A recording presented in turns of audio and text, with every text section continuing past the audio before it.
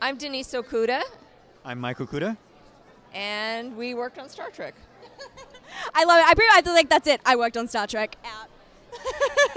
how like Star Trek has defined so much, so many generations, and so much with science fiction. How does it feel to be a part of that? Well, as we've said many times when people ask us that question, it was really a team effort, and it was a family. I mean, we went from show to show. We were so blessed to be employed for that long, and it was a wonderful experience. It's a tremendous honor to be part of Gene Roddenberry's universe, but it was also a great privilege to help communicate his vision of tomorrow, his vision of a better future, his vision of what we can all do when we work together. It really is. It's all incredibly beautiful. Do you have a favorite episode of Star Trek that you worked on? That we worked on. Oh. That's a That's tough a hard question. one. I would have to pick.